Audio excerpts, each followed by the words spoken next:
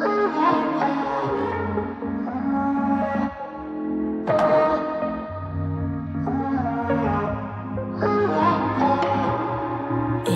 just a crack.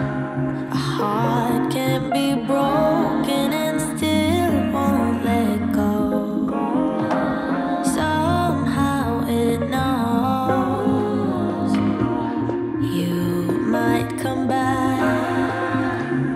Just let me. What's up, guys? Vinyl Vixen and Miss Bambi here at WrapSesh. This week we are going to talk about directional films, which is some real color wizardry. Wizardries. Speaking of wizards, we're both wizards, right? We are. Hogwarts alumni, Team Slytherin. Hufflepuff. Even though all your stuff is Gryffindor. Well, because that's all they sell is Gryffindor. That's true, that's true. Nobody likes Hufflepuff. I know, but according to online, I'm a Hufflepuff. So aside from the Harry Potter, what are we wrapping today? Right now we have a GTI. We are wrapping it in the Avery Gloss Urban Jungle. A lot of fun. It's been fun going from KPMF to this. Like and it matches your hair. Well, it does match my hair angle perfectly. is like, I see purple and I see green. I don't know if you could see it then. But anyways, let's start talking about directional film, yeah? Yeah, let's do it. Just let me stand in your rain. So, directional film, let's chat. Welcome to my color room, guys. So, directional film, I don't even know how to explain this. Basically, it means that if you put the color one way, it looks a certain way, and if you put the color the other way and shift the panel, so you wrap a panel upside down or something, you get a different color, or a different shade of the color, or a different effect. So you have to be really conscious of that and aware that there are directional films. Some people argue that all films are directional. I don't think that's entirely true. The least directional films that you're going to encounter is going to be flat colors.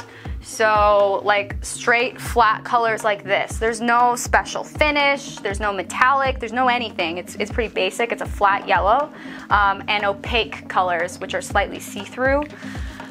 Those usually you're not going to encounter problems with directionality. Okay? Basically, the best rule of thumb is the crazier it gets, the more directional it's going to be. So once you move into colors like metallics, like this, super metallics especially, right here, these are going to be directional. And it has something to do with how they make the film and the pigments or the sparkle in it. So these you're going to have directional issues with. Pearls, definitely you can have problems with directionality. It's like these kind of pearl colors like this. And then the biggest ones, which is kind of newer to the market, is going to be the shade shifting colors. So what we're using on that GTI right now is this Gloss Urban Jungle. Any of these shade shifting chameleon colors, whatever you want to call them, they usually have multiple colors in it. If you turn this film sideways, it's going to have a different effect. So you have to keep that in mind when you're wrapping. You're usually going to use more film because it's directional, and you can only orient your panels one way. So you want to keep that in mind, but the best rule of thumb if you want to avoid costly mistakes is to just cut stuff as if it was directional. That's the best way to go. So it's a measure twice, cut once, do it right the first time. Don't risk turning a panel just to save yourself 10 inches on your roll of film, and you'll be safe. So, we've wrapped this in the Gloss Urban Jungle. This is the Avery Color Flow, so keep in mind it's definitely directional. It's got lots of colors in it, green, purples, blues, a little bit of grays in there even as well. So I'm just going to kind of demonstrate what directionality looks like when you're doing it wrong. So I made these horribly miscut octagons. I think they're octagons. There's 8 sides. So what I did is I actually put an up arrow for whichever way is facing up. And with Avery, their newer stuff has print on the back of their lining, so it makes it really easy to know which direction's up. But when I'm cutting all my panels beforehand, I always just do it out of habit. I'll mark this on the back of the film and put an up arrow so I know what direction I need to install that vinyl. And like I said, I actually do this with all of my films, just, you know, better safe than sorry, because you might get a film that you don't think is directional and it ends up being directional and you screwed yourself over because you had a panel turned. So keep that in mind.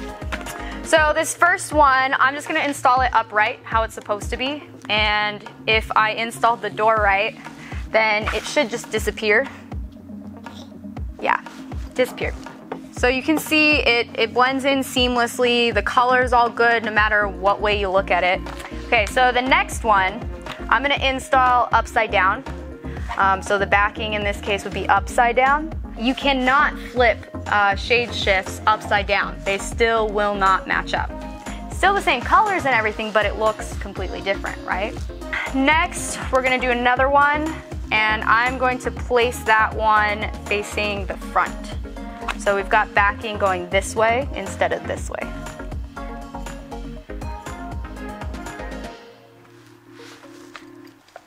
So the last one, I'm gonna turn it towards the back.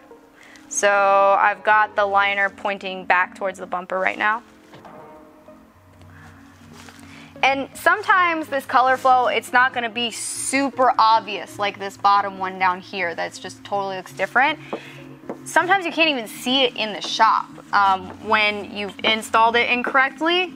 It's when you pull it outside and it's in a certain lighting that you really notice it. So sometimes you'll see cars with shade shift wraps and like one door or a fender or something. You can tell it's just a slightly different shade. That's because they twisted the material 90 degrees instead of installing it all facing upright. So this one, I don't know if you can see in the camera, it definitely looks like a different green to me no matter like which way I come around it. And it's just slightly off. Even though it's the same color, it's a different shade. So you want to make sure all your panels down one side are all facing up. When I do my other side, I make sure they're all facing up. The bumpers and the trunk, I make them all face up, and as well as the hood, so the hood will face the roof. And then when I do the rooftop, I usually make it match with my driver's side.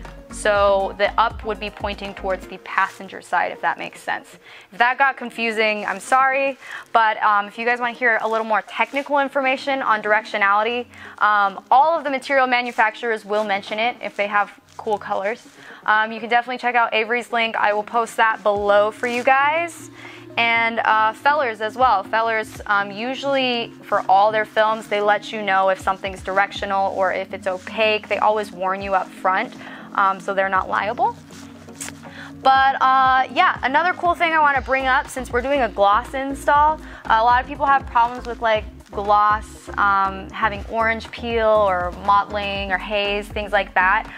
If you guys have been watching our episodes, you saw we recently did a private PPF training. So we got our pressure on demand steamer, which is right here. So I've actually been using this a lot to post heat instead of you know, an IR heater or a torch or a heat gun or whatever. I'll normally hit the edges with the heat gun, but I've actually been steaming the entire surface. That usually gets rid of a lot of the haze and fog or the orange peel that you get. So if you guys have a steamer, definitely use it on glosses. It really helps with your color. And I just get the steamer going.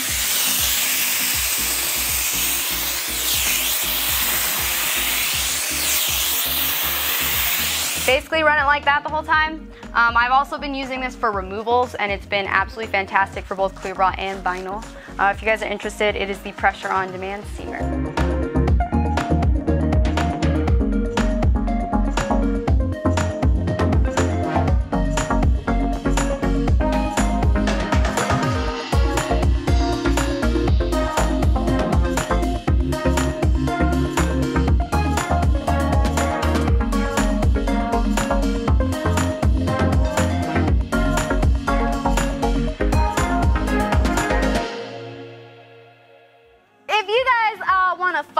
On the regular basis, where do you follow us at? Instagram, YouTube channel. What's our names? WrapSesh AZ. And Vinyl Vixen. And Vinyl Vixen. Nobody likes her. She's the worst. Nobody likes her.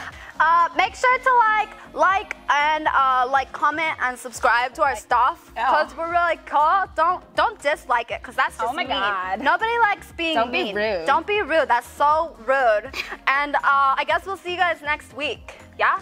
Yeah. Ew.